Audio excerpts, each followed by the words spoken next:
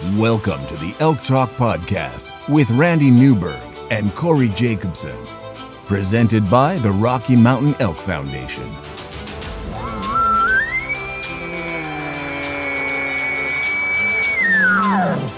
The goal is, what little you and I know about elk hunting, we share with people. I've got an elk building, it's like 120 yards away. What do I do? First off, the thought would never cross my mind when an elk's being 120 yards away to call anybody on a cell phone. All elk? All the time? Only elk? Only elk. Well, it's us having conversations, so we usually go down some rabbit holes, but If you hunt with Corey Jacobson, you will find the landscape is full of rabbit holes. We're just going to make this up as we go. and you look at it like, oh, that's a target-rich environment. But if you're trying to single one out, a solo target there is much easier to go into than a big group. We record everything, so there's no BSing, no lying, no faking it with us.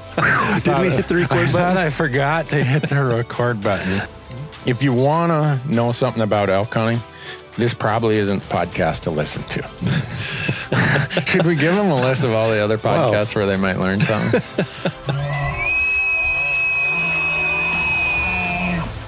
Hey folks, Randy Newberg here, and on the other headset is the man himself. I don't know about that, but Corey's over here on the other end of the headset, if that's what you're looking for. Well, you're the guy everyone wants to listen to, Corey, so I should just kind of be the narrator and the interviewer. I don't know. And you should be the interviewee. I don't know who gave you that false information, but Well, it's that's early what we're morning. going with today. Early morning today. Randy wanted to get a jump start, so he made me get up early. And so I don't know if anybody's going to listen to my scratchy, deep voice this morning. Well, I've had one cup of coffee. I probably needed 3, but we're going to go on 1 today. Perfect. So with that, I got a timer on, Corey. We're going to see how quickly we can do the sponsor plugs. Really? Yeah. Okay. How quickly do you ready? think we can do it? Yeah. All right. The Elk Talk Podcast is brought to you by the Rocky Mountain Elk Foundation, ensuring the future of elk, other wildlife, their habitat, and our hunting heritage. To become a member of the Rocky Mountain Elk Foundation, go to rmef.org. Wow. That was impressive. How about that? That was good. So the Elk Talk Foundation, there we go. The Rocky Mountain Elk Foundation, in addition to the Rocky Mountain Elk Foundation, the Elk Talk Podcast is brought to you by Sitka Gear.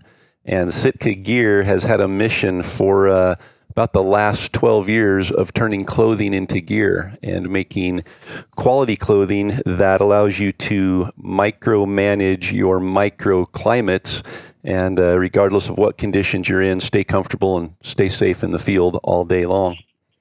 And then if you want really, really good knives, multi-tools, and other things in the field, I suggest you go to gerbergear.com. Gerber makes amazing tools, amazing knives. I've been using for years now since they came out with it. The Vital replaceable blade knife and the Big Game Vital, which is another replaceable blade knife with a much longer blade. So go to gerbergear.com and you will get all the scoop on really, really good, I don't know if not just elk, heck, everything. Elk, deer, antelope, whatever you need a knife for, they got it.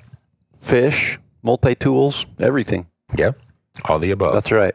Elk Talk Podcast is also sponsored by OnX Maps. And Randy and I have spent a lot of time talking about OnX Maps, and for good reason.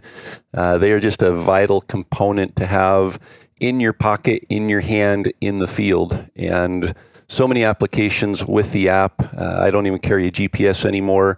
Just the Hunt app on my cell phone allows me to navigate and turn on just about any layer you could think of to see private public land borders, to see management units, to see trails, systems, creeks, mountains, contours, topography, everything you want to see to help you navigate, to help you stay safe, to help you hunt better and hunt smarter. So OnX Maps, if you go to their website at onxmaps.com and use the promo code ELKTALK, you're going to save 20% when you sign up for a membership to their Hunt app. Got to have it. And then we're going to get into this one in great detail because today we're going to talk about the Wyoming application stuff. So real quickly, what you're going to hear us talk about is the Go Hunt Insider. Go to gohunt.com, sign up for the Insider, and get $50 of free store credit when you use the promo code Elk Talk. Actually. And that's all we'll say about them for right now because we're really going to drill down into that later. And actually, there's not even a promo code needed. You just go to gohunt.com/Elk Talk, and they automatically know that we sent you there, and you don't even have to use a promo code. So you can go to gohunt.com/Elk Talk and get signed up, and you're going to get the $50 in free store credit in the form of a gift card. Cool. Oh, like it. I like it too. And the last sponsor of the Elk Talk podcast is Rocky Mountain Hunting Calls. And Rocky Mountain Hunting Calls was the original developer of the pallet plate diaphragm. And if you have ever looked at diaphragm calls, you've certainly seen the pallet plate or some form of it, the tone top, some kind of a dome on top. The purpose of that is to make it more consistent, to be able to move the diaphragm in your mouth to find where it's comfortable and still be able to have the consistent result with that pallet on top.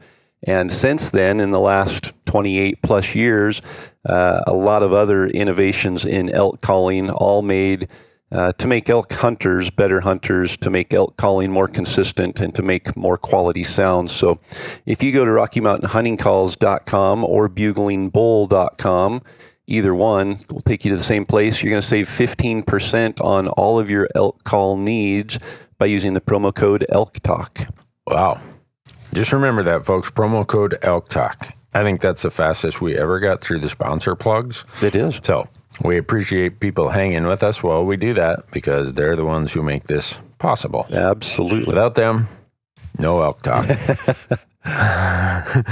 Or if people want Elk Talk, they just have to come and drive around in the truck with me, which they wouldn't learn much there either. They might hear some old hunting stories or some lies and stuff like that, but that's kind of like listening to Elk Talk Podcast, right? Yeah.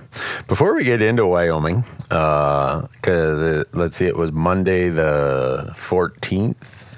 I think that was what Monday. I don't know. I'm so lost with dates. Can't remember. Anyhow, this week, Wyoming put out their application booklet for non-residents. And again, the first state out of the chute, if you want to apply for an elk tag, is Wyoming. The deadline is January 31st. And but before we get to that, I forwarded you that email, Corey, from Peter Clark. Yeah. It's a follow-up to last week's, or the last episode, about the strength. Someone had asked a question about what we do to do, I guess, do what we need to do. How do we stay in shape? I don't do a very good job of it. But Peter heard our answer, and it cracked me up at the bottom. Because his PS at the bottom is exactly what your first sentence was when you answered the question. And Peter, what is he? He's a fitness coach at Gonzaga, or was at Gonzaga for 8 years or something? He was a fitness and strength coach at Gonzaga University up in Spokane. And that wasn't my first answer. I actually cut you off as you said elevation mask. I said, stop right there. Okay, yeah. And Peter, in his email, Peter said, Corey is right, stay away from elevation masks. There are some good applications, but they're worthless in simulating higher altitudes. So there you have it from somebody who actually knows something instead of Randy and I just making things up. But somebody agrees with us. That's good. Yeah. Is it safe to say that nobody's going to be sponsoring us who's in the elevation mask business? I don't know. Maybe somebody has one that will actually work in that application and they want to send it to us to try. Oh, okay. Well, send it to Corey. But there were some good things in there that I thought were interesting without going into the whole detail. Peter went into a really good explanation in it. Talked about his approach to fitness, and that he did agree with our answer that hiking with a heavy pack. He says on the podcast, you both mentioned that hiking with a heavy pack is your best method for preparing for elk season. This is true. Nothing else you can do in the gym prepares you quite like doing the actual activity. Ha. Yeah. So I'm not completely out to lunch. Right. No, and they call that SAID, the SAID principle, which is specific adaptation to imposed demands. So it's, if you're going to be hunting in the mountains with a heavy pack on, the best way to train for that is go to a mountain with a heavy pack on and hike around. And I think that's true. There's definitely some benefits to being in the gym and doing some other things and doing cardio that's not necessarily hiking with a pack on. But if you're coming from somewhere lower elevation, going to high elevation, and you want to have your body as in tune with what it needs to be doing in the mountains with a pack on, you need to go to the mountains with a pack on. Yeah. And he did get into a good explanation of the benefits of strength training. So I might have to add that to my hiking regimen. But anyhow, Peter, we someday you might end up being on this podcast if you're not careful. I think it would always be good to have other people come on and either counter what we said or agree with what we say. And obviously, as a strength trainer, athletic trainer at a major university that works with elite athletes, having somebody with his experience on here to validate and go into a lot more detail than what we know would be incredibly beneficial. Yeah. So I just kind of wanted to close that loop because when that email came in last week, I thought, darn, I wish we would have had an expert like that instead of Corey putting me on the spot and asking me the question. I mean, some 54-year-old accountant who drives a desk for a living, that's the last guy who should be asked the question of, what do you do to stay in shape for elk hunting? See, and I think it's just the opposite. I think you're the perfect person to answer that because it's relatable. That's we're all struggling to stay in shape for elk season because of the demands of what we're doing outside of elk season. So I asked you for a very specific reason. Okay. I think it was great. Well, don't ask me anymore because we're going to get into some serious talk about Wyoming elk hunting. Before we get there, I've got one more follow-up too from last episode. We talked about not being able to see pins or targets at long distance. Yeah, and someone got a solution for me. We've got a handful of emails that have come in, and one of them is the one that came from Eric Gardner. And Eric just said he's 33 and started to experience the same thing, the blurry pins and target when he tried to focus between them. And he said that what helped him was shooting a sight system with a dovetail and having it fully extended out. So getting the pins farther out away from the riser of the bow, closer to the target. And obviously we're talking inches, not yards or anything here, but the farther you can get it out there, I think the better your eyes are going to be able to focus on that. And so I do shoot with mine extended out, not as far as it can go, but as far as I want to be dragging it through brush and feel like it's in a safe location there. And I think that does definitely help. The other thing, and this one was brought up, he actually brought it up a little bit, Eric did, but Zachary Warnke emailed and said, kind of talking about the same thing, and he said he would recommend checking out a verifier peep sight. And I've seen several of them, clarifiers and verifiers. They actually make them, you can get a magnification lens that goes in your peep sight. You can get, just a verifier or a clarifier, they call it, which is no magnification. It just kind of, it's like wearing glasses there at the peep sight level. The only thing is some states don't allow those. You just have to be careful and make sure in your state that they're allowed. The only other thing to keep in mind is a lot of times if they get water on them, it definitely changes and makes them blurry. So you have to keep those clear. But a clarifier lens in the peep sight definitely can help out with that as well. Well, I'm gonna try some of those solutions. I do have my sight out as far as it can go.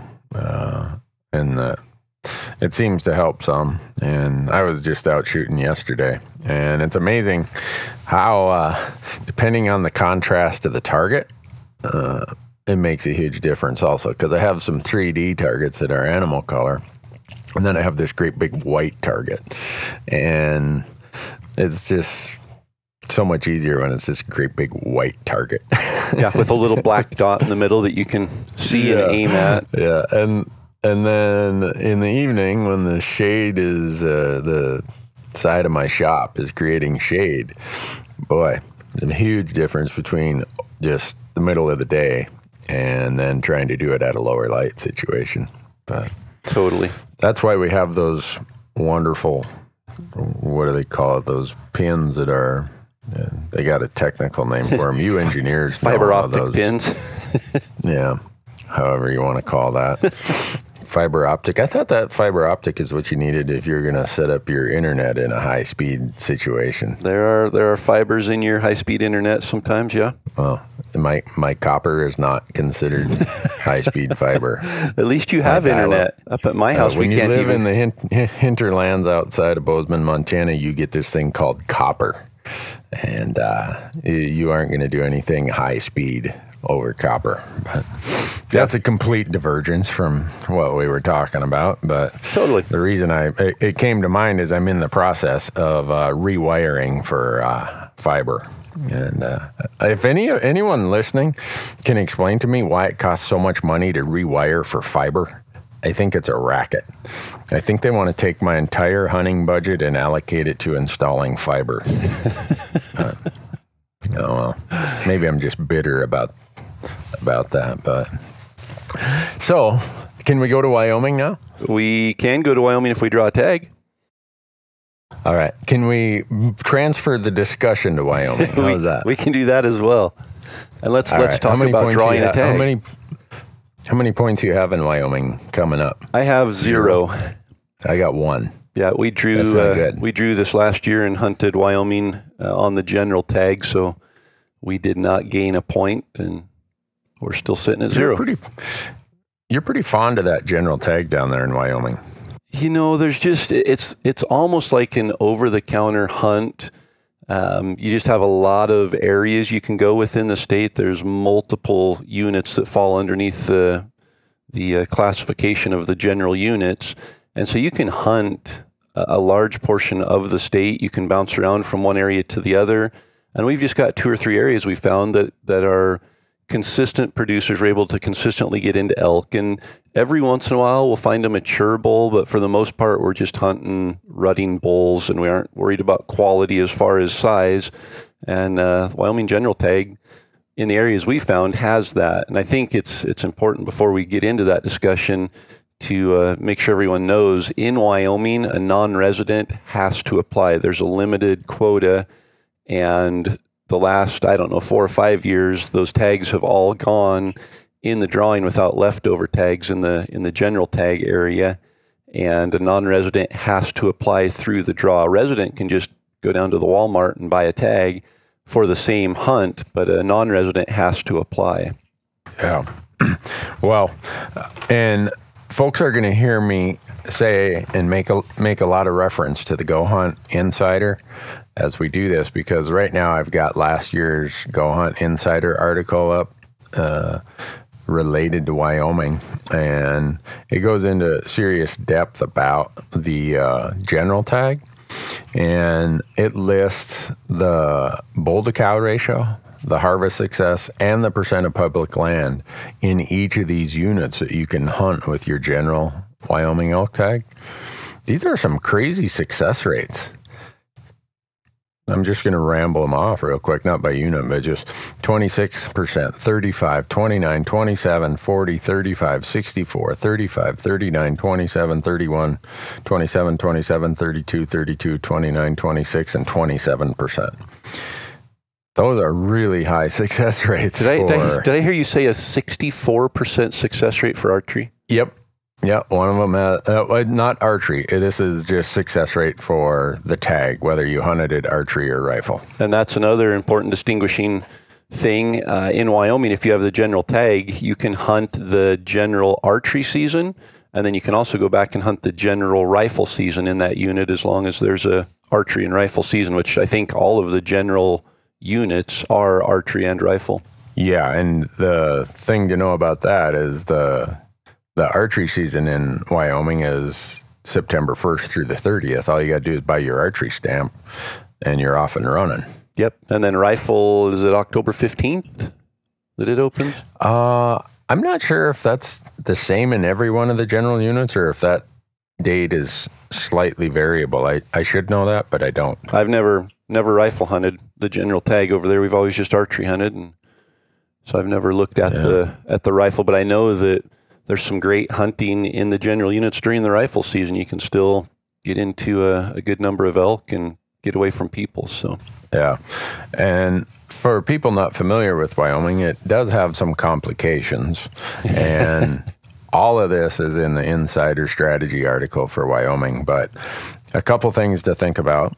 Wyoming, for non-residents, has a point system. For residents, there is no point system. And it's a point system that's a preference point system for 75% of the tags, and the other 25% of the tags for each hunt code go in a random draw.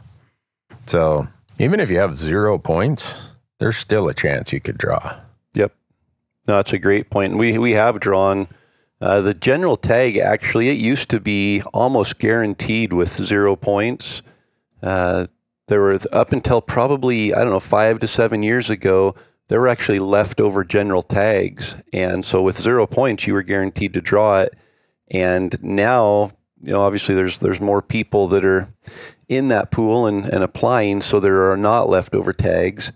But they've got it broken into 2 different tags within the general license, and they call it the regular and the special. And the regular is a less expensive option, and the special is a more expensive option. And that's really the only difference. Is if you're willing to pay extra money, you can go in the special tag draw, and the odds are usually a little bit better in there because it costs more money. So that's really their only differentiating between those 2 tags, is one costs more, and if you're willing to pay a little bit more, you typically get rewarded with better draw odds. So I think the general tag takes 2 to 3 points now to draw under the regular, and the special still, I don't think you can draw it with 0 unless you do it in that bonus round, the 25% random draw. Yeah, last year, if you had everyone above 2 points drew the general tag, and if you had 2 points, your odds were, this is the regular, your odds were 58%. Gotcha. In the special draw, the more expensive draw, if you were interested in the general tag, everyone above 1 point drew. And if you had 1 point, you had a 97% chance. And then let me go and look and see what the odds were in the 25% random part of it.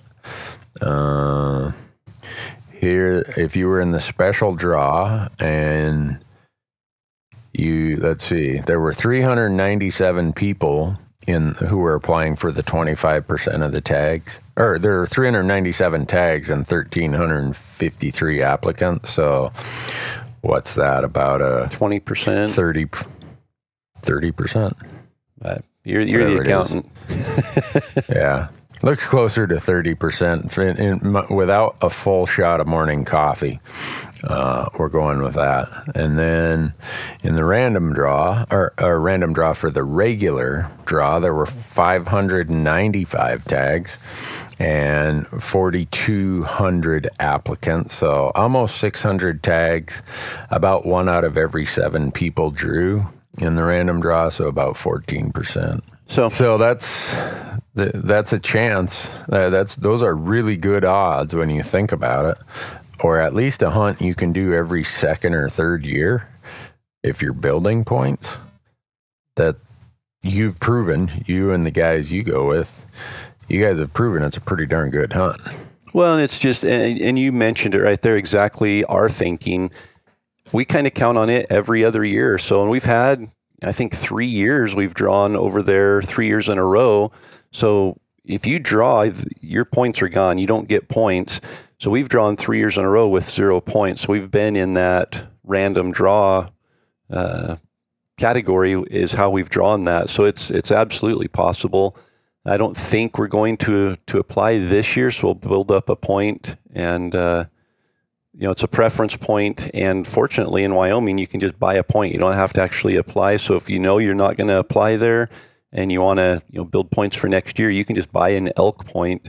And it's isn't it like July 1st through September 30th or something, the period there where you can just buy a point?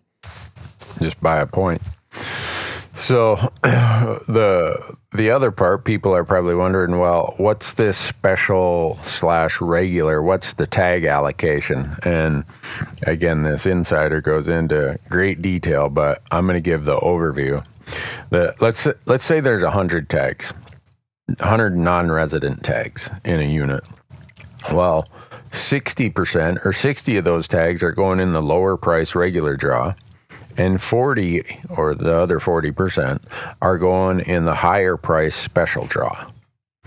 So if you then go to the 60 tags in the regular draw, 75% of those are going based on the preference points each applicant has. So that means 45 of the 60 are going in the preference point side, and 25%, or the remaining 15 of those 60 tags, are just going to be randomly drawn. And you were saying that's random is where you guys have drawn your tag there. So, and then they do the same thing with the 40 tags that are in the special draw. 30 of them will go based on preference points. 10% of them, or 10 tags, will go based on just a random draw.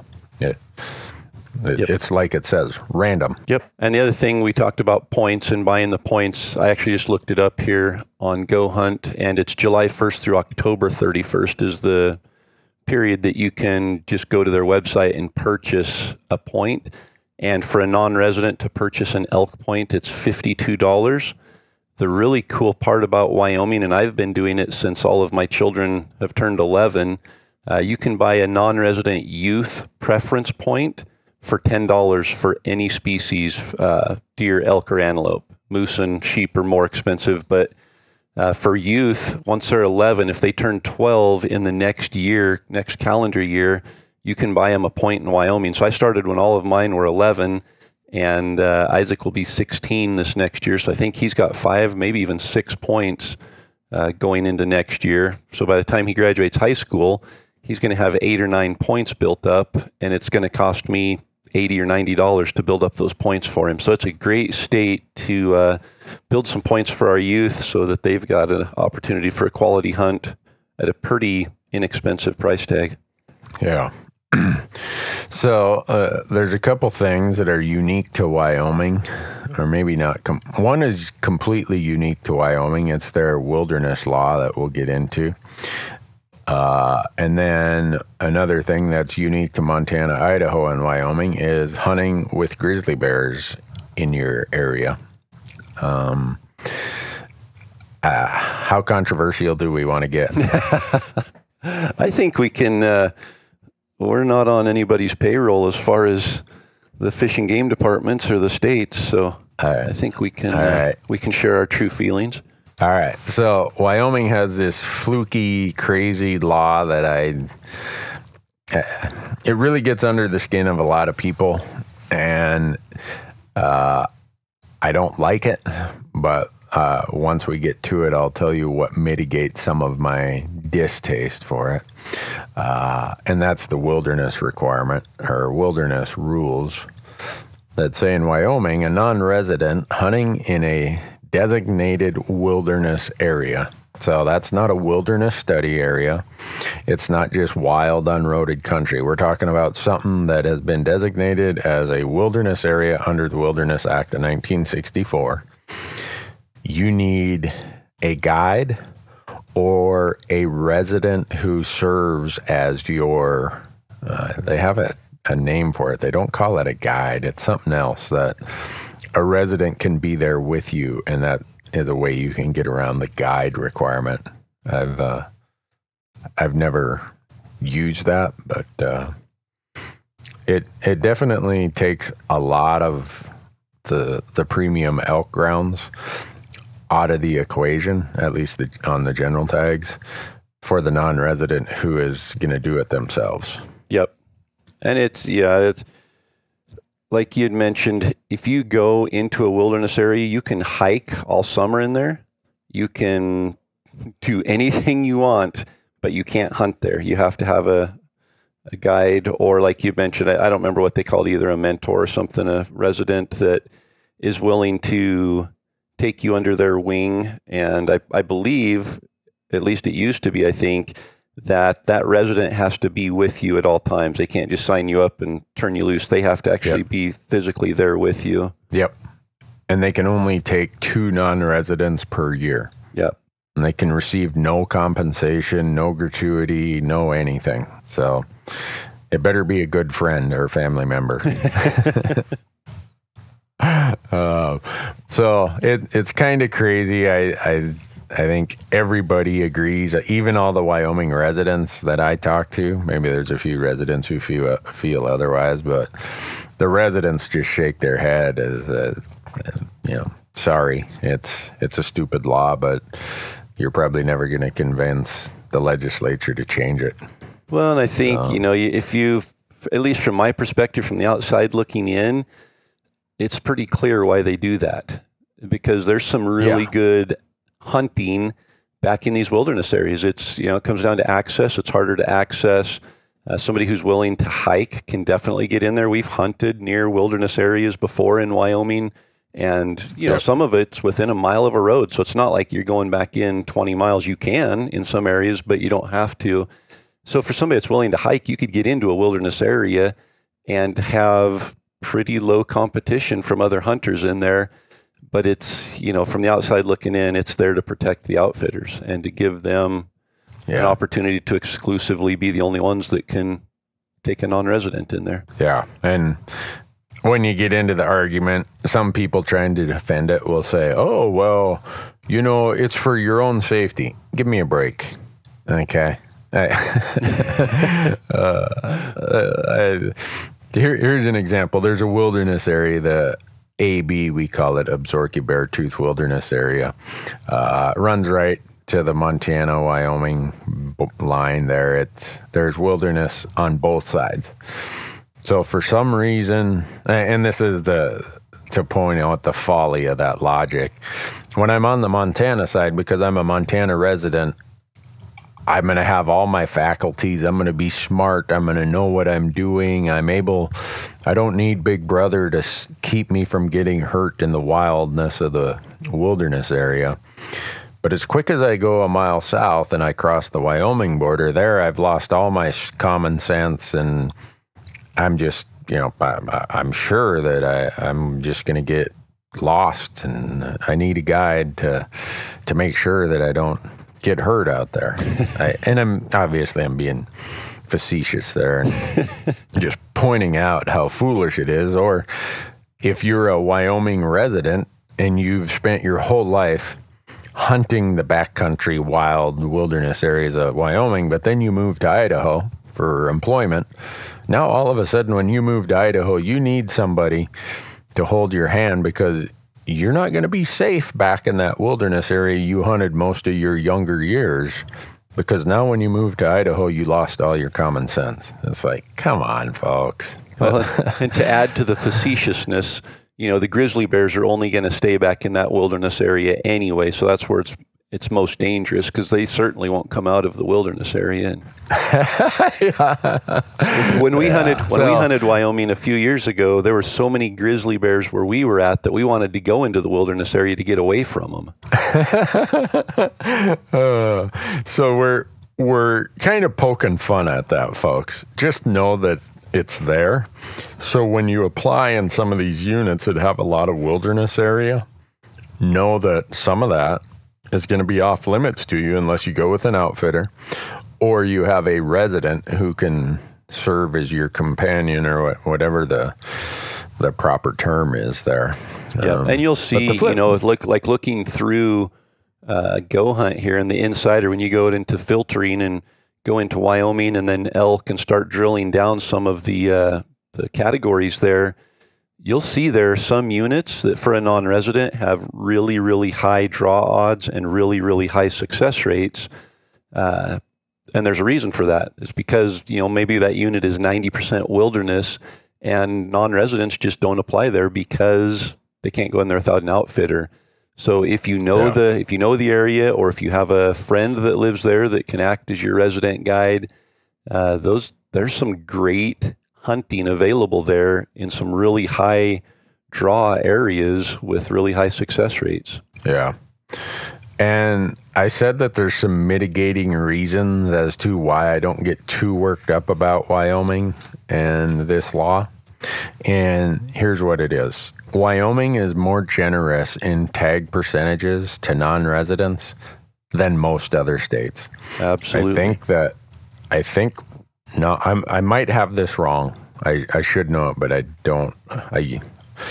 I can't recall it in my foggy memory anymore. But I think 30% of the deer and antelope tags, it might be 20% of the deer and 30% of the antelope. Anyhow, most states have this 10% goes to non-residents. Wyoming is double, sometimes triple that percentage for some of their tags end up in the hands of non-residents. And in the elk draw, I'm going to try to explain how they arrive at their number. Statutorily, Wyoming has to issue 7,250, I believe it is, just over 7,000 non-resident elk tags. By law, they have to do that. And what they do is they say, all right, we issued 3,000 of them as limited entry tags. Well, whatever it's required to get to the 7,250 total tags, that's what they put then in the general pool. So some years their tag quotas fluctuate. So I'm just making these numbers up. Let's say this year they're going to give away 4,000 non-resident limited entry tags. That means in the general tag pool, they have to put the other 3,250 in there. So it's not this 10% cap like you see in a lot of states. They're more generous to non-residents with the total tags they give out. So if everybody can just look at all of those things combined before they get themselves too wrapped around the axle on the wilderness rule, Wyoming's still treating us pretty darn well. Totally. Now, in the hunting there, they manage it. And I look at Montana and Idaho and the management in those states, and it's questionable at times, as far as trying to balance quality and opportunity and how the wolves have an effect on the herd numbers and the hunting quality and all of that. But then you go to Wyoming that has really the same features against it, as far as predators and everything. And somehow they're just able to maintain a solid population of elk above objective, a good bull to cow ratio, a good number of mature age class bulls. And they're doing something right there for sure. Yeah. Wyoming does have the luxury of only having about 580,000 residents. I say that because I think in Montana, we're at 1 million, just over 1 million. I don't know what you guys have in Idaho there. But I think that allows Wyoming to allow a ton of opportunity for their residents and still maintain higher quality. Yep. And share a bigger piece of the pie with non-residents and still maintain higher quality. I'm very impressed with the mix of quality and opportunity that Wyoming is able to provide. I agree. So then you brought this up, Corey, and I've listened to some of your grizzly bear stories. If you look, Go Hunt has a really good map here of what is the core grizzly bear recovery zone, and then what's the actual occupied range where you could run into grizzly bears. Don't think that in Wyoming, grizzly bears only live in Yellowstone National Park. Definitely not the case. No, same where I live in Montana. We have grizzly bears spread across the landscape. And it creates a unique dynamic, especially in archery season. I seem, maybe it's because of how I hunt and what I'm doing and the fact that it's still warm. The amount of grizzly bears I see and sign and my 2 close encounters, everything's been during archery season in September. And you guys had more than your share of those instances. You know, we've been fortunate. We haven't had any close calls or encounters, you might say. You know, like I know you've been really close a couple times and had a couple close calls and scares. We haven't had that, but we have definitely seen grizzly bears, been close to them, and definitely seen their sign. And it's honestly, that's the only time when we hunt grizzly country in Wyoming, we will stay in a designated campground. And, rather than just go out and bivvy hunt or just dropping off alongside the road somewhere and setting up a base camp, we'll stay in an actual designated campsite for a couple reasons. One, there's more people, more activity there, so less likely that the bears are going to be there.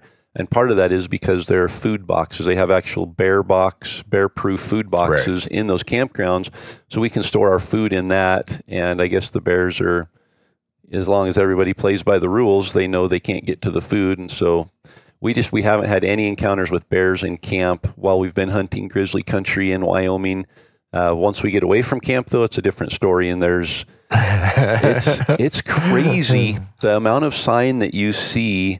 Every day that we've hiked in Wyoming, we've seen grizzly sign. And it's, either walking a road as we're driving in, walking a ridge, rocks rolled over, logs tore up. There's always grizzly sign there. And for the first, I don't remember how many days we hunted there, but for the first several days, we hadn't seen a bear. And so we're kind of getting confident that, hey, there's really no need to worry. Yes, we'll take all the precautions, but we can kind of let our guard down a little bit. And then Donnie shot an elk and we quartered it up, packed it out, and it was in a place where we could just hike right down onto a ridge and look across the draw and see where the carcass was. And we went back 2 days later, and there were 5 grizzly bears, not sows and cubs, 5 individual grizzly bears on that hillside. One great big one that was protecting the carcass, and the others trying to run in. And I mean, we witnessed grizzly bear brawling, fighting on the ground, rolling, claws and teeth sunk in, growling. It was pretty epic to see, but it also was pretty scary to realize there's 5 grizzlies on that hill. They came out of the woodwork somewhere when we shot that elk, and it just made us realize how many grizzly bears there really are, and there's a lot. Wow. 5. I've never had the inconvenience of encountering 5 of them at one time. For people who don't live in grizzly country or don't hunt in grizzly country, I suspect it's a bit unnerving. You probably end up reading crazy stories, hearing crazy stories, and there's no doubt there's a risk and there's a bit of head on a swivel sort of feeling that you're always looking and listening, and it adds a different element to your hunting. But I just tell people don't stay home because you're worried that a grizzly bear is going to come and grab you out of your tent and eat you. Again, I'm kind of taking that to a far extreme, but there's some things you can do. There's lots of information out on all these websites, that the Montana, Idaho, and Wyoming Game and Fish websites give you lots of instructions of how to avoid grizzly encounters. That's avoiding an encounter is kind of the ticket. If you can avoid the encounter, you don't have to worry about all the other things. And sometimes you end up with a stroke of bad luck, and you can avoid it. But and if you look at historically the attacks, the grizzly attacks, most of them the people aren't doing anything wrong. Either they're going in to recover an elk and they're blood trailing and they walk up on the elk and a grizzly bear's already found it and kind of claimed it, and grizzlies they've got a bad attitude. They just, So you walk up on a grizzly that's either got cubs or protecting a kill, and it's not usually going to be a pleasant experience where you can just sit back and take pictures. That grizzly's usually going to be pretty upset. But every year in those areas where we hunt, there are people who get attacked. I mean, every year. It's just it's a grizzly hotbed, and most of them happen just from being out hiking and either walking up on a sow with cubs. There was one guy that was just sitting on a stump and cow calling, and grizzly came up behind him. He didn't know it was there, and I mean, the grizzly just saw him sitting on the stump, walked up there and knocked him off the stump. And so it's not that people are out there, leaving their McDonald's wrappers in camp and eating Big Macs in their sleeping bag in their tent and attracting the bears. It's just the fact of hunting in grizzly country, and that's just one of the risks. But if you look at it and the number of attacks that there are each year, the odds of it happening to you are very low. And so I just, I look at that and remind myself I'm going to be careful. I'm going to do all the things I can, take all the precautions, but I'm not going to let it ruin my hunt because I'm so worried about it that it's no longer any fun. Yeah. And, in September, the grizzlies are in what they call a hyperphagia. They are looking to put on calories beyond what you think any living animal could consume because they're getting ready for hibernation in late October, somewhere between late October and mid-November. So anything that smells like food, they're coming to get it. And it's just how it is. I think what we should do at some point in time, we should get a grizzly bear expert on here and actually get that from someone who studies them, knows them, hunts among grizzly bears like we do. And I bet you they'd have some interesting facts and tidbits that we're kind of skipping over here as we focus more on the Wyoming draw system than specifically grizzly bears. Definitely. And honestly, that's why we hunt early in September in Wyoming when we go. Because as the season goes on, there's more and more gut piles. I mean, there's more carcasses in the woods, and the chances of stepping on somebody else's carcass the last week of September is much higher than the first week. And, most of the attacks that happen are either the last week of September or during rifle season. I would hate to hunt some of those units during rifle season where there's a high success rate. A gunshot going off is almost like a dinner bell for the grizzlies. And, you're worried about somebody else has shot an elk here 3 days before, and you're bebopping down a ridge, and all of a sudden there's a carcass there and a grizzly's defending it. And so we purposely hunt early in Wyoming just to minimize those encounters over carcasses and bears claiming somebody else's carcass and us unknowingly stepping on it. Yeah. Well, that gets your heart pounding when you step around a log or come around a corner and you see a boned out elk carcass laying there. I remember one year we were filming in Montana, just not too far north of Yellowstone Park, come around this little knoll, and there is a dead elk carcass laying there. I don't know where the bear was. He wasn't there on the carcass, but there were bear tracks everywhere. I could not get out of there fast enough. I'm like, all right, Randy, this could be it. This could be your one bad day. So, but anyhow, it's just a reality you got to deal with in Montana, Wyoming, probably more so Wyoming than any state they have. Wyoming has the largest population of grizzlies in the lower 48.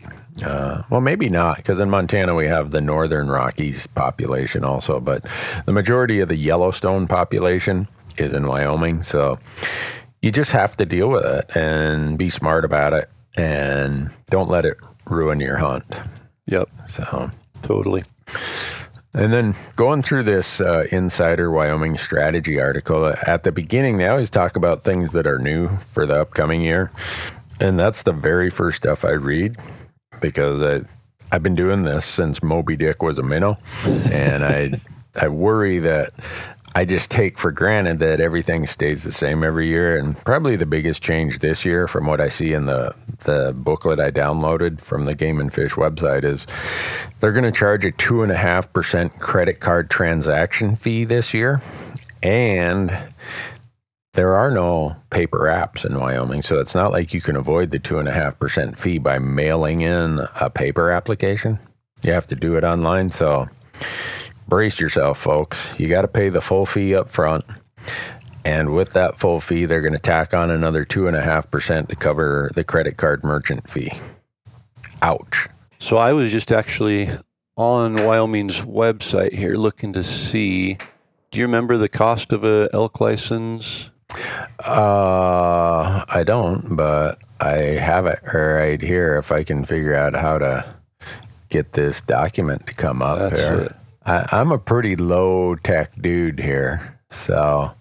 License fee list. Right in front of me here. Elk non-resident.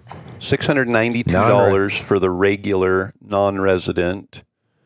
And if you want to go special, it's almost double that. It's $1,268. Right. So plus, if you want, let's see, then they also charge you an application fee of $15. Oh. So it's $1,283 for the regular or for the special.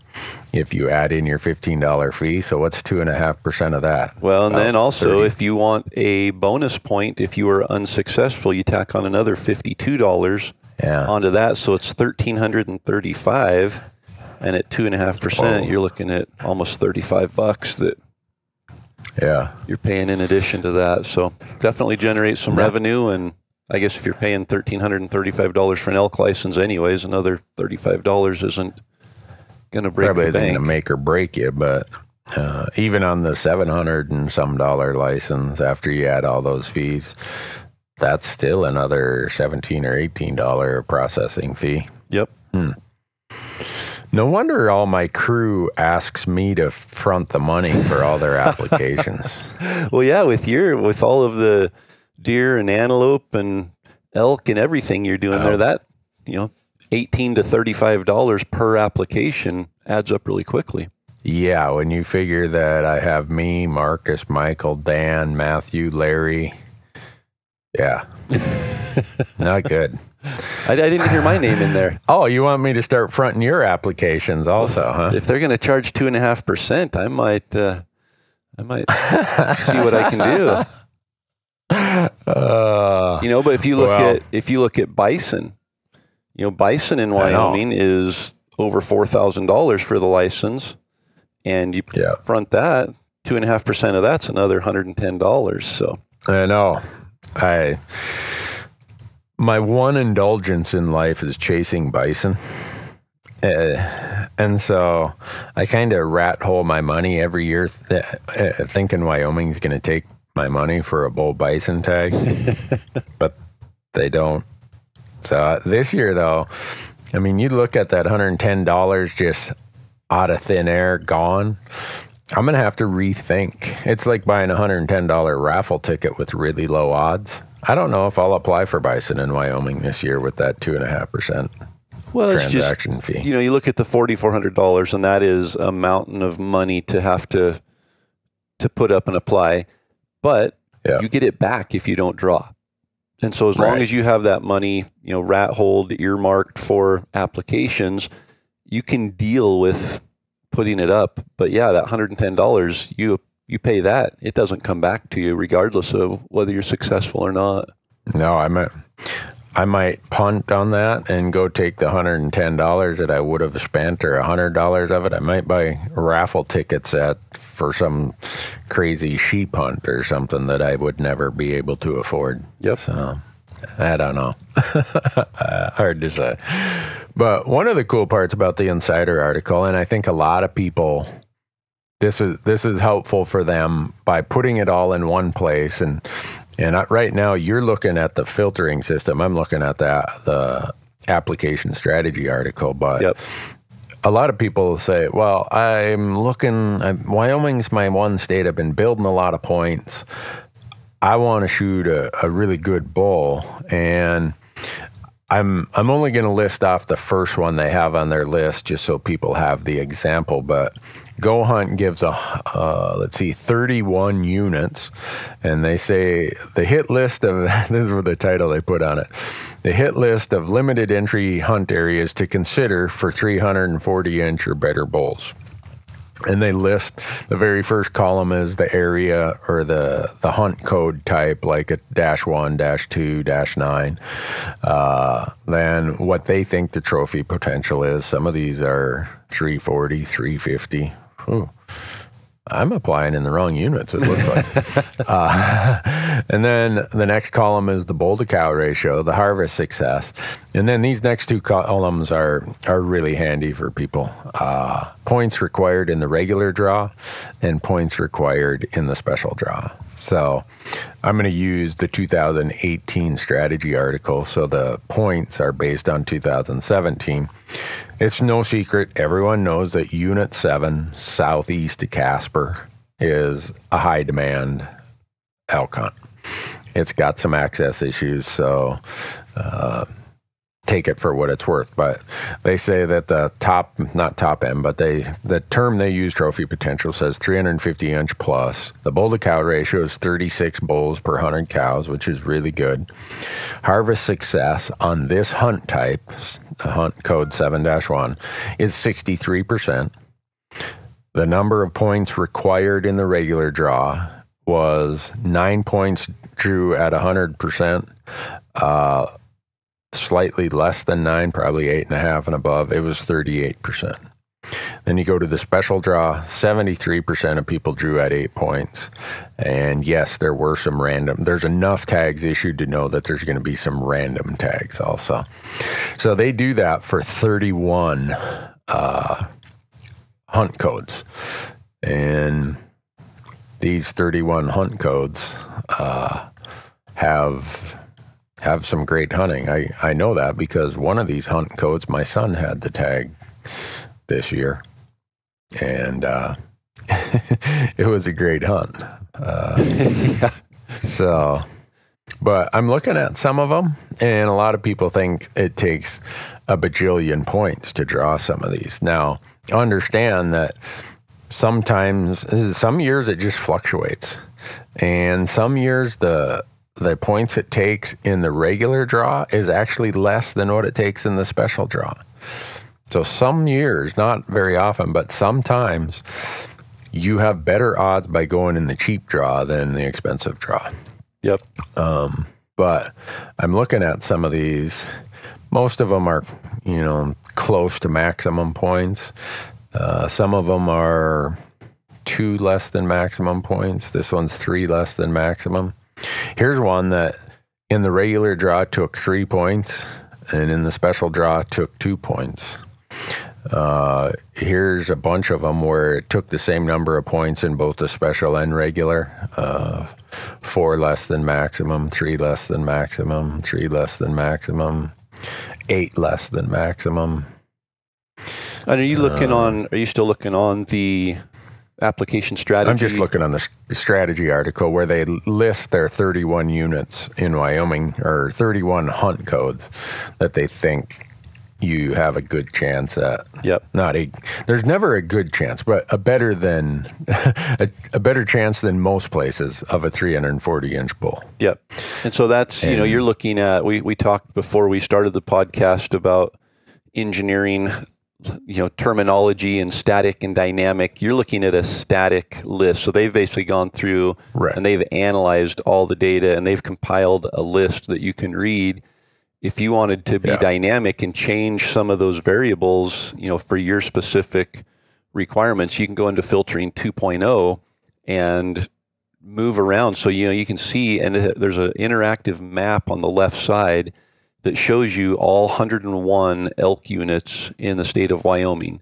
And as you start drilling down and setting your requirements or your goals for trophy potential, for draw odds, for how many points you have, for what season, whether it's archery or rifle, how much public land, success rates, all of that, it starts getting rid of the units that don't meet those criteria, and you're left with just the units that are available in the state that meet all of your criteria. And then you can start drilling down into details in each of those units. So it's more of a dynamic search for similar information, but maybe you don't want a 340 bull, maybe you want a 300-inch bull, and that's your trophy. Filtering 2.0 gives you that dynamic ability to be able to drill down all of those criteria and find the unit that's exactly what you're looking for. Yeah, I can't tell you how much I use that. It's a good thing it's part of my job, because if I wasted or spent that much time searching and filtering, and this wasn't my job, I'd be fired. Yeah. So, for instance, get any work done. To give an example here, if I go to Wyoming and Elk on the Filtering 2.0, and I put my trophy potential at 300 inches plus, so that means in that unit you have an opportunity to get into a mature 300-inch type bull. That doesn't mean that there's any harvest statistics that you're going to be 50% of the people are killing 300-inch bulls. It's just in that area, it's not known for 350-inch bulls. But I'll tell you this, some of the units we hunt are a 290 to 300-inch trophy potential area, and we've seen 340-inch bulls in there. So they're there, but I think the realistic expectation is you have a chance to hunt and potentially harvest a 300-inch bull. I'm a non-resident, so I'm going to look at the non-resident special just for this example. Non-resident special, first choice, I have 0 points. So I'm going to say I want my minimum draw odds to be 10%. I want a 10% chance of drawing. Actually, let's go, we'll leave it at 10 right now. And then I'll drill down the seasons. So I'll go into Archery General. So these are general units. And then harvest success, I want a 20% chance or better of harvesting. There are no units in Wyoming that offer a 20% harvest rate with a 300-inch bull on the non-resident special tag that you can draw with 0 points.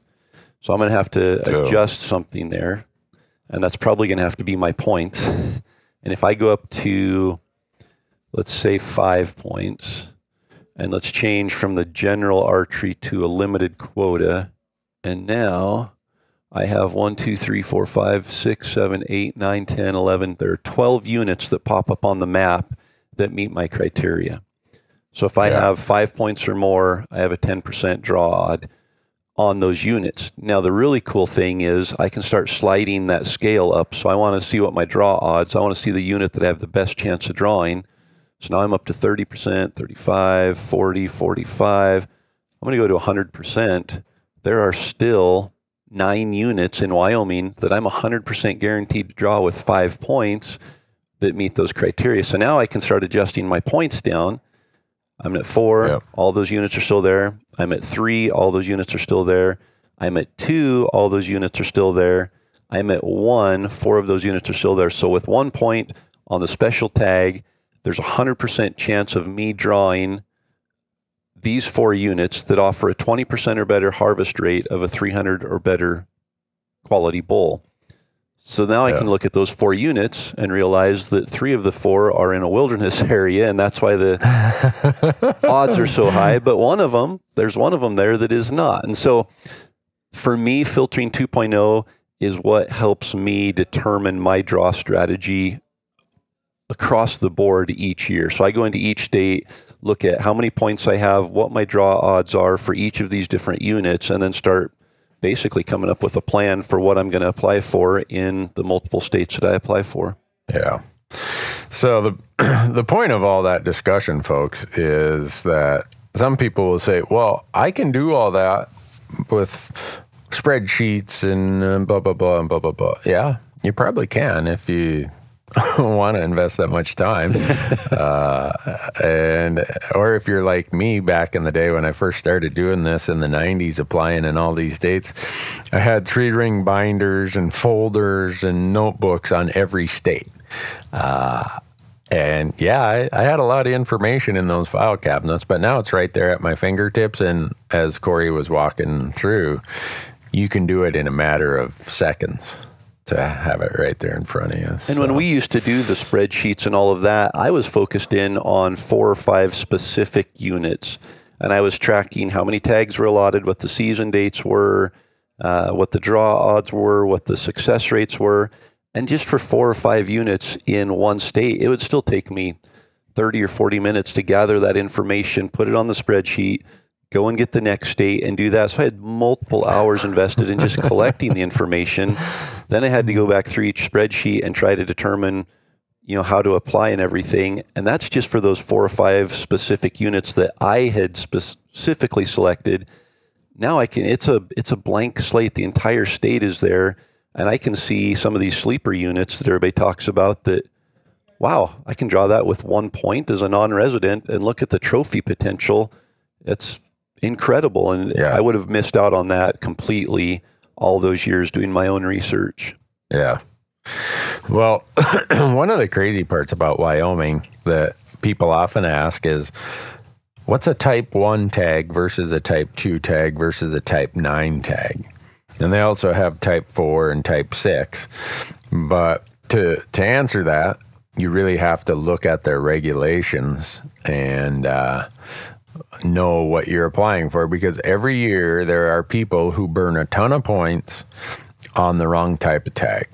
They put in somehow, I don't know how they do it, but type 1 and type 2 tags are usually an antlered animal or an either sex tag. Now, type 3, I think those usually apply for deer. Type 4 is just about always a cow tag or antlerless tag. I think type 6 is a cow-calf tag, and type 9 is archery only. So going back to that point we made, how you can hunt September 1st through September 30th, when we were talking about the general units, there are some of the most of the limited entry units, that same situation applies, that if you draw a limited entry tag, you can go there and archery hunt September 1st through the 30th. But there are a lot of units, mostly in the Bighorn Mountains and northwest Wyoming, that have a type 9 season. The units that have a type 9 season, which is archery only, to hunt the archery elk season in those units, most situations you have to actually apply for the type 9 tag. So you'd apply for 38-9 instead of 38-1. So just know that there's some fluky situations to that. A lot of units have a type 1 and a type 2 tag. Well, both the type 1 and type 2 tag are rifle tags during the normal part of the season. And very often in those units, if you have either the type 1 or type 2, as long as it's not a unit that has a type 9 tag. So a lot of units have only type 1 and type 2 tags. In those limited entry units, you can go there and hunt the archery season September 1st through September 30th. The type 1 rifle hunt is usually the earlier season, and the type 2 rifle hunt is usually a later season that happens sometime in November. So the type 1, 2, 4, 6, 9, that's one that I think trips up more non-residents than anything. Totally, and I've got confused looking at it, and I don't even apply for any of those, just where we go on the general tag. And even finding information just on the general tag is confusing enough. If you start looking into each of those specific tag types, it definitely gets confusing. Yeah. Well, one of the things geographically that you deal with in Wyoming is as you go from the east part of the state to the west part of the state, the amount of private land decreases and the amount of public land increases. So as a general rule, you're going to see better draw odds in areas with, all other things being equal. If access is a problem, you'll usually see better drawing odds. Yep. As you get further west in some of these really good units, access isn't an issue.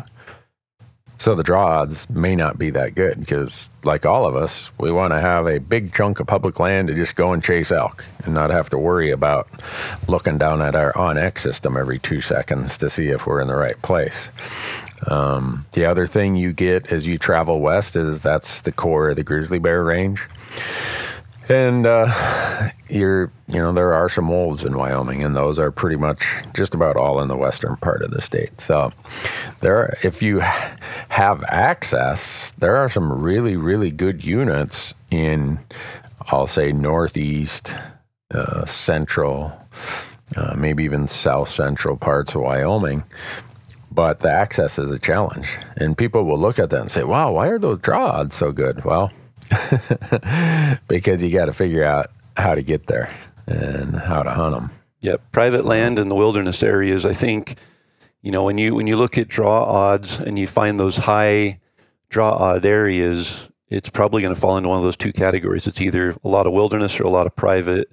And certainly, I mean, that doesn't exclude anyone from hunting it under certain conditions. So if you have access on private, or know a local there that does, or if you know a resident that's able to be your resident companion in Wyoming and hunt with you, you can hunt those wilderness areas. And there's some incredible hunting with really good draw odds and really good harvest rates. So just keep that in mind as you're drilling down those units and find those ones that look like a hidden gem. There's probably a reason you need to be aware of why, and not just go spend your points on it. Yeah, and Wyoming does you the favor in the regulations. I haven't looked this year, but in past years, they always have a little asterisk by that hunt type, and the asterisk says, caution, access is very difficult in this unit. Yep.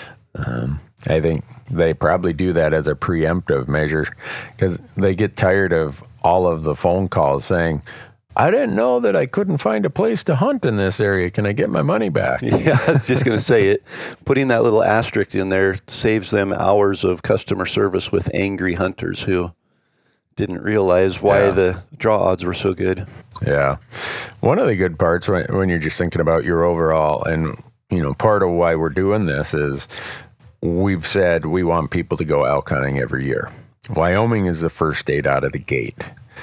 And the good news is you usually find out, I think it's the last Friday in February, or somewhere that last week of February is when you find out about your Wyoming results. So that gives you the rest of the year, or the rest of application season, to be thinking about, all right, I didn't draw Wyoming, cross that off the list. What are my other options? And it helped with planning. Or I did draw Wyoming. Now I need to go to my boss and tell him what week I need to take off for season. It's early enough that you can plan for the hunt or for a backup plan. And it's like Randy said, it's the first state out of the gate that opens the application period. It's the first one that draws and posts draw results for elk hunting. And, if that's your state that you want to hunt and you're building points and applying every year and don't hunt, it still leaves you 6 months to plan out and purchase an over-the-counter tag somewhere and still be able to go. Yeah. And the one kind of wrench in the works on that is last fall, the Wyoming Game and Fish Commission, I believe, I think it's set by the commission, not the legislature, has decided that in 2020, they're going to move their elk draw to May to coincide with the same dates as the non-resident deer, non-resident antelope, and all other resident applications for deer, elk, and antelope. Why wouldn't they move everybody else to January? The arguments that were given that I read was that these aerial flights, the post-winter flights and surveys are not completed, and so they're going to push everything to May after they know what the post-winter flights have said, so that they have the correct quotas at the time the draw is done. So now, again, there's a state that is actually monitoring the herds and setting seasons according to the herd, not according to popular demand. So that probably speaks volumes to why their herds are healthy and other states suffer a little bit. Yeah. Now, if for some reason they change that and go back on their idea, maybe they will between now and then, but it'll be interesting once hunters see, wow, that's going to change in 2020. Are they going to burn more points in 2019, or are they going to sit on more points in 2019? It'll be curious to see if that affects people in their application strategies. Yeah. I mean, for me, I've got 1 point, and the odds of me drawing anything are really slim. So I'm just going to look at what is a unit that has some random tags, and I'm going to throw my name in the hat, knowing I'll never draw one of the preference point tags, but maybe I'll luck out and draw one of the random tags. Yep. And I'm able to do that because my calendar is already messed up for 2019. Here it is, 2018. I already know how messed up my calendar is. That's a bad sign. It is. Well, and you and I talked last week outside of the podcast just about our plans for next year and trying to get our calendars to align so we could hunt together. And yeah, I think we're into 2020 already as far as knowing what some of our plans are, that, hey, I'm going to draw this tag this year and building around that. And that's part of the application strategy. And that's why we're doing this podcast and this series of podcasts, is to let everybody know what the opportunities are out there, because we've spent the last 15 plus years applying out of state for non-resident tags and built kind of a strategy to allow us to, meet different needs. You have to have, 37 elk hunts a fall or some ridiculous number. 37. Me, I just want to draw a quality tag every 5 or 6 years and make sure I go hunting a couple times every year. But everybody has a different goal in what they want out of a hunt, what they want out of a season. And to be able to understand each state and know which state's going to fit your needs and your calendar and all that's super important. So hopefully this little series on applying to each of the states for elk tags is helpful. And I know we've got to wrap up here, Randy. You've got to get going, but I think just kind of summarizing, Wyoming's a great state, and it's probably my favorite elk state for the reason of the management of the elk herds there. We can always, in the area, and it's taken us a while to learn the areas and to find those little pockets, but we know year to year, weather, other hunting pressure, different things come and go, but we're able to get into a stable population of elk and have a good hunt. And the scenery is incredible in the areas we go. I mean, it's just absolutely stunning elk country. There are a couple drawbacks. If you go with the special tag, it's $1,200. If you go with the regular tag, it's still $700, which is not cheap by any means. You've got grizzlies in a lot of the units there. But I think overall the pros outweigh the cons for Wyoming. And if you're willing to go through the process and build points and apply and draw a tag, Wyoming's a great state. I rank it right behind the over-the-counter states for opportunity, just because you can draw a general tag every 1 to 2 years. Yeah. Well, we did have an email from a viewer who said, when you start doing these state-by-state things, can you tell everybody that Wyoming sucks? I think you're going to find that as we go through each of these states, we're going to talk favorably about all of them. Unless we talk about Washington. I still don't like Washington, but every other state, there are positive things about it and reasons why you should be hunting there. So even Idaho, I'm going to tell people the positive things about Idaho, even though I'd rather people don't come to Idaho because that's more competition on my turf. But I think if we spread the love and the positivity to all the states, hopefully something will pique each person's interest for their different goals and hopefully keep the love spread about a little bit. Yeah.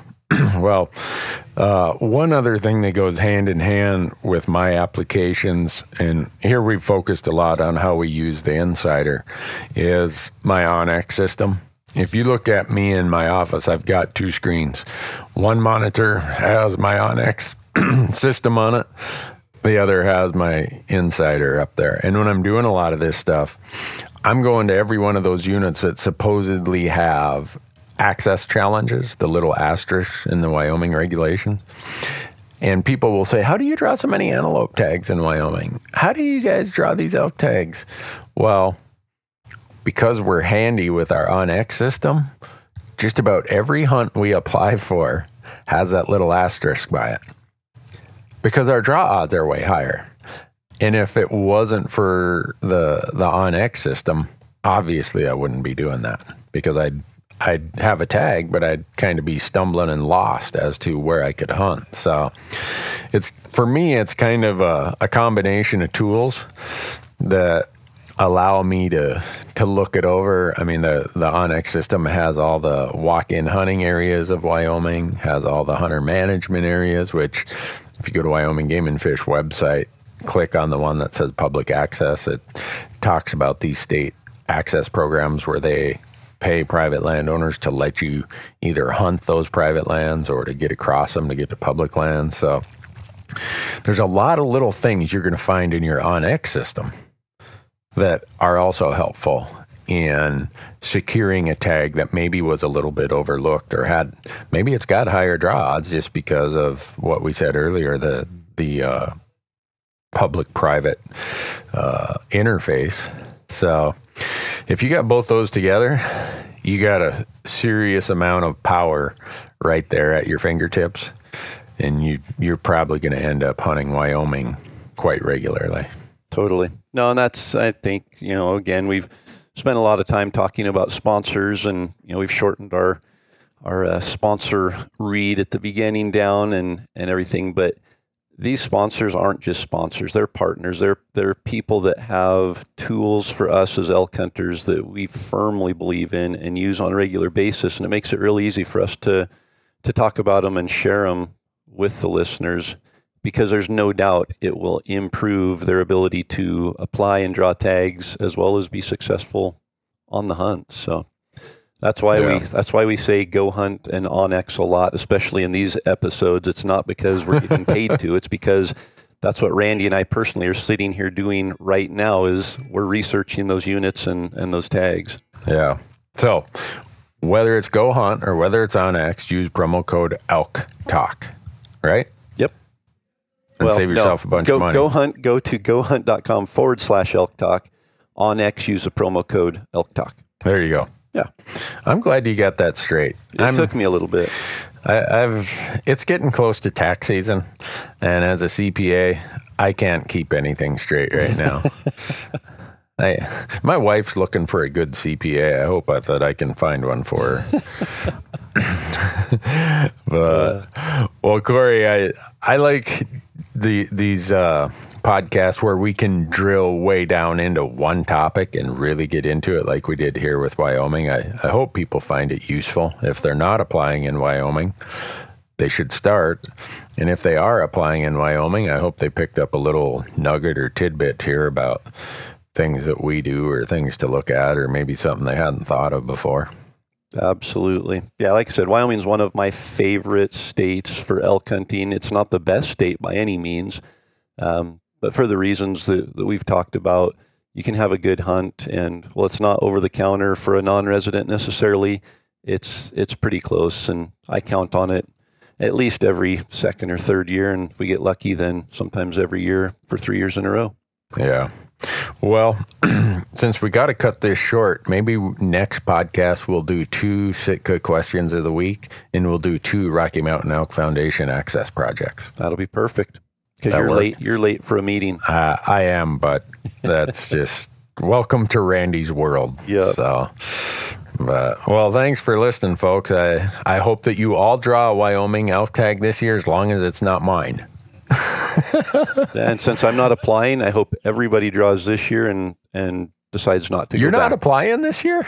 You're just buying a point? Yeah, just with everything else, we've kind of got a plan for our Destination Elk V2 for next year. Oh, okay. And we aren't able to squeeze Wyoming into that, although Wyoming was our best hunt this year. We've got a couple other things up our sleeves for next year that are going to take precedence over Wyoming, and we'll build a point and definitely be back the following year. Yeah, well, I know I'll be there, because this is one other thing that Wyoming has that's unique to other states is my Uncle Larry drew a limited entry tag in 2018. He's been undergoing a clinical trial of chemo for years, and his doctor said, no, the chemo has got your heart so messed up right now, you're not going elk hunting.